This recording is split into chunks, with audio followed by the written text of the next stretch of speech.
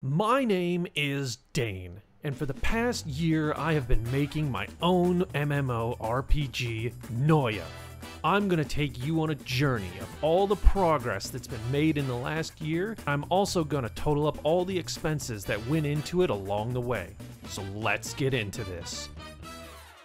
Now, indie game dev is not easy. There are many hats one must wear to keep track of all the design and code, marketing, networking, bug fixes, and etc. A lot of indie devs get burnt out, discouraged, or lose interest along the way. So to keep myself on track, I made two rules. First and most important, no 0 days. I will do something to move my game forward every single day and keep a record of it. Now, nobody wants to play an online game with no players, so in order to grow the player base, I needed to show this consistency and progress publicly, which leads us to the second rule. I must release a devlog every 2 weeks, no exceptions. I hope to form rock-solid habits to continuously push my game forward, as well as show constant progress, which would in turn, hopefully, draw a large player base to my game. With these two rules in place, I made my first devlog and got to work. Hi, my name is Dane, and I'm going to make an MMO. I started off with a very basic MMO framework off the Unity asset store called UMMO RPG 2D Remastered. This asset jump-started my game as it provided basic functionality for all of this stuff. Think of it like buying a small studio apartment and then adding rooms and features to it in hopes that one day it'll turn into a mansion. I was also subbed to 2 artists on Patreon, Final Boss Blues and Clockwork Raven. This gave me some monster sprite sheets and map tile sets to start with. One of the first things that I wanted to do with Noia is make it 2.5D. which means it uses 2D graphics, but it uses a 3D camera. This gives the game some nice perspective where you can see larger objects move with the camera and have a bit of parallax. Now, a problem that I ran into with getting this perspective set up was shadows. The objects that cast the shadows work just fine, but when one of those shadows needed to be projected on an object that could be transparent, it failed. I wanted objects like this bridge here to become semi-transparent when the player walks under them, only the shader that the bridge used and the shader that the tower used were not compatible. So to fix this, I updated my project from the Unity standard renderer to the Universal Render Pipeline, or URP for short. At first, all my textures were broken, and I was living in a world of bubblegum, but I dropped a new shader onto all of my game objects one by one, and slowly everything started looking better. Now that I had nice shadows, I needed to do something with them. Enter the day-night cycle. Using gradients and a simple scripted time function, Noia now had a day and night cycle that I was really happy with. A little bit more of the clickety-clacks, and I had a function that limited monster spawns to day or night. Now I could have spooky ghosts that only appear after dark. Now, UMMO came with an experience and leveling system already, but there was nothing to indicate to the players that they had actually leveled up at all. So I had to build an achievement system to notify the player when something cool had happened. This was the first time I really had to wrap my head around how the server syncs data to the various player clients. An interesting problem that I ran into is when one player leveled up, all the players got the notification for it. Once I wrapped my head around how to only send these messages to the individual player clients, everything worked great, and now I had a system that I could pop up these notifications when players did something cool like level up or get a new skill. June saw the creation of the NPC dialogue system. I wanted the players to feel like they were actually interacting with the inhabitants of Noia, so I mimicked a dialogue window from an old game that I used to play on the Philips CDI called Laser Lords. Certain keywords would be highlighted in the NPC chat, and by clicking on these words it would move the conversation along. Later on I could come back and add voice lines to these dialogue options and give even more life to these NPCs. Now, I wanted to get some attack animations in Noia for the various weapon types that I had planned, but when I started digging into what it would take to make all the animations I want, I ran into a problem. Math. See, 3D games use models that can be moved around easily and essentially record animations. You only need one model and you just move the bones around. A 2D game uses sprite sheets for animations. Each frame of an animation is a complete redrawing of the character. And while a simple walking animation sprite sheet looks like this, a sprite sheet with just 3 additional animations looks like this. My workload was going to exponentially increase if I couldn't solve this problem. I ended up going with a hybrid solution. The walking animations would stay sprite-based, but the weapon animations would be bone-based. This way, I only had to draw 16 sprites for the character, while all the various weapons would only have to be drawn once. I could rotate that one weapon image in 3D space to give the appearance of attacking. Perfect. Crisis averted. I made some basic attack animations for each weapon, as well as new walking animations. Now that I had attack animations, I needed those attacks to actually do some damage. So in July, I came up with the damage formula for Noia, and devised a way to roadmap how those stats would progress with the power of spreadsheets. With this, I can check how high a player's stats should be on average at any given level, and then plan gear progression accordingly. For example, if I wanted to give a player a chest piece that is rated for level 25 content, I know that that chest piece should have roughly plus 19 stat on it. Easy peasy.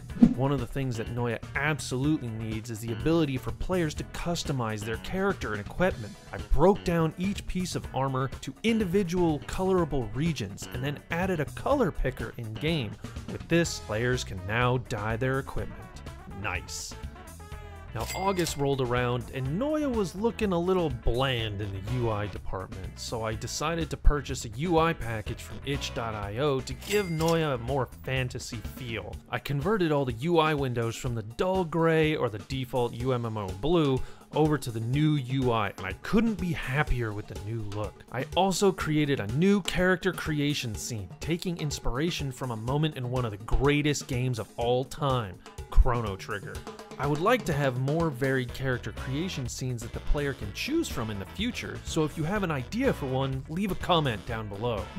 Combat in Noia was feeling a little clunky as well, so I decided to add a bit of spice to it and gave the monsters the ability to call for help. Any monster that gets touched by the red circle will join in the fight. In doing this, I also made an aggro system. Now monsters would be able to keep track of which player does how much damage to them and decide on who's the bigger threat and switch targets dynamically. So if that wizard in your party decides to fireball the wrong target, they're gonna get eaten first. Now that monsters had a quantifiable way of knowing who was the biggest threat to them, the server would also know who that kill belonged to, and also who the loot belonged to. Just because you got the last hit on a monster does not guarantee the loot belongs to you. The one who did the most damage is the one who wins. Now in September, I made a major decision. I had been working on this forest as a starting area for quite some time now when I heard something that struck a nerve with me. Most MMOs start off in quaint little forest villages. I don't know why it resonated with me so much, and it honestly wouldn't matter if I still used the forest map for a starting area, but it did get me thinking, what if I circumvent that expectation? What if the player was supposed to start in the forest, but something went wrong? So I decided the player will start off dead. In the underworld, a tile set I didn't have. So I reached out to Clockwork Raven to see if he'd be willing to take a commission for an underworld tile set. And he did! With a new tile set in hand, I got to work on a new starting area. October saw a massive combat update. I didn't want Noia to just be a simple click on monster, click on skill, continue until monster dies.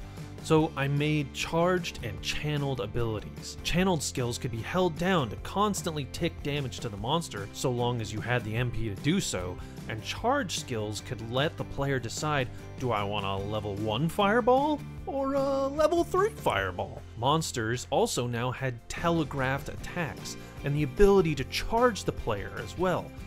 Both of these types of monster attacks gave clear indication to what is happening, so now I would be able to create much more dynamic fights instead of just standing in front of a monster and clicking the button until it dies. It was also at this time that I made the decision to cut back on the amount of weapons that I was going to release to the game. I had all these weapons planned out, but I realized that not all of them were really necessary to have in the game on day one, and I really needed to focus on a minimum viable product. So I cut the list of required weapons down to just 4. The sword, the wand, the bow, and the staff. I can always add those other weapons in later. Speaking of weapons, in November I added weapon skills to Noia. Just how in Dark Souls certain weapons would give you a special move, Noia would have the same. As I was adding these new skills in though, I started to see some minor performance losses when the game was searching for a skill. This was due to how the game stored all the skills in memory. The more skills I added, the longer the game would need to look for that one skill in particular. I knew if I was seeing performance hits now, it was only going to get much worse later. So I converted the skill system from using a standard array to a dictionary. While this doesn't necessarily free up in memory, the speed at which the game can now reference the skill data is instantaneous. This gives me the ability to add hundreds or even thousands of skills to the game without causing any noticeable performance loss. Nice. December was all about monsters. Now, finding monster sprites that fit the art style of Noia was not exactly hard, but finding monsters that fit the art style of Noia and also had an up and down facing perspective was impossible. I spent most of this month exercising my artist brain and trying to add these additional perspectives to these monster sprites. Some worked, but some didn't, and I had to enlist some additional help from Fiverr. While I was making these monster and NPC sprites, I was also hard at work on the various quests and how they would all tie into how the player escapes from the underworld. While the underworld map was coming along nicely, there was something missing. It was quiet. Too quiet. I searched a bunch of sites for decent music that would convey the idea that this place was lonely and dead, but that it was also the start of a new adventure for the player. These two ideas clashed so hard that I just couldn't find anything that I liked. In the end, I commissioned Reckon for the background track for The Underworld, and I couldn't be happier with it. February rolled around and I broke my game. Okay, not really.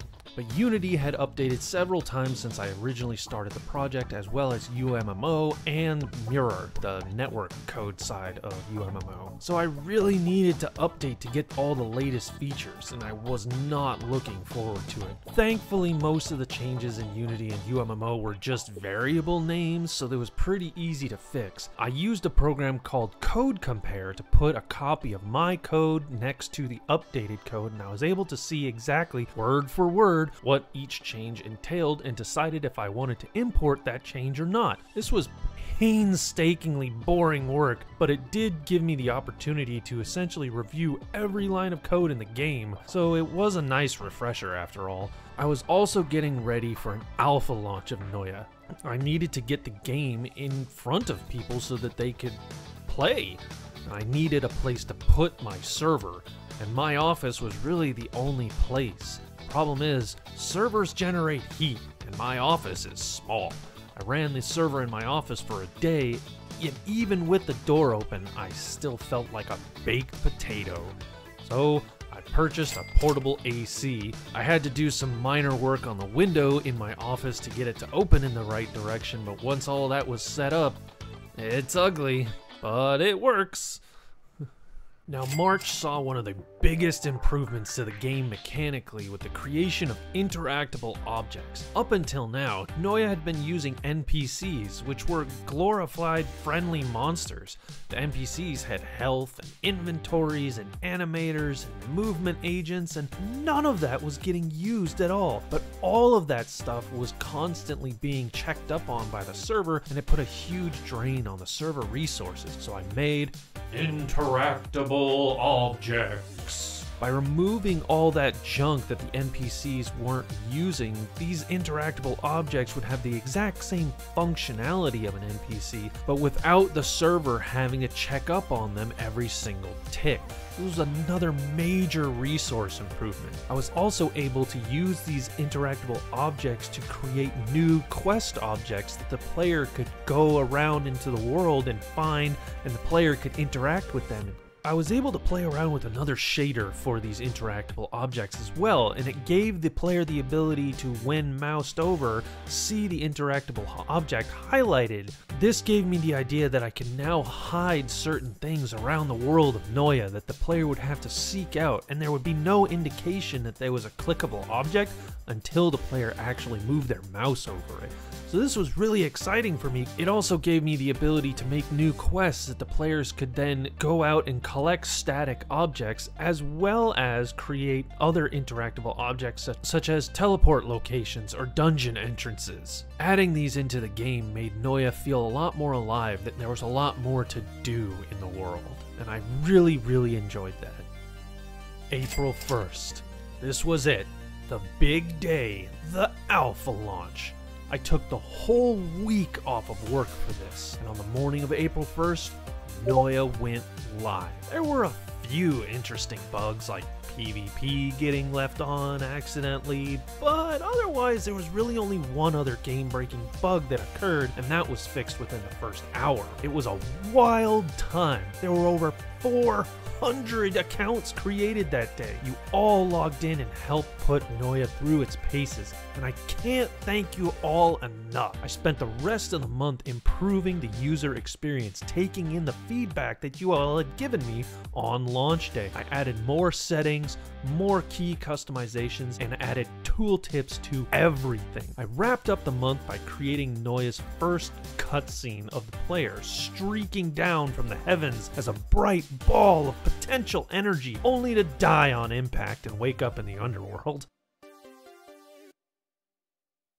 Riding high off the success of the alpha launch, I wanted to get Noia in front of more people, and itch.io seemed like the next logical place to go. Itch is a great site for indie devs to release their game even for free, so it seemed only appropriate that Noia should have a presence there. I got to work on a game release page when I ran into a problem. I didn't have a logo yet, so I reached out to the one person who was already responsible for most of the art in Noia already, Clockwork Raven, and over the course of the next few days, we put together a brand new logo for Noia. The release on itch.io was pretty successful, and I really like how they aggregate the data together to be easy to read so I can track where players are finding out about my game. Having gone through 2 releases of Noia now, I took off the publisher hat for now.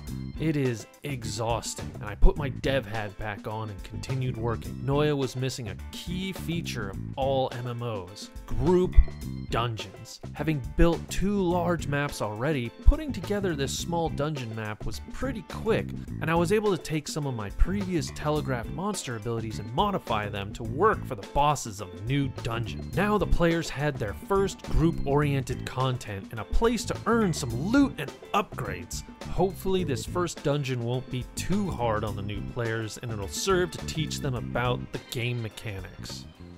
And there you have it, 1 full year of game dev. Hey, if you made it this far, thank you from the bottom of my heart.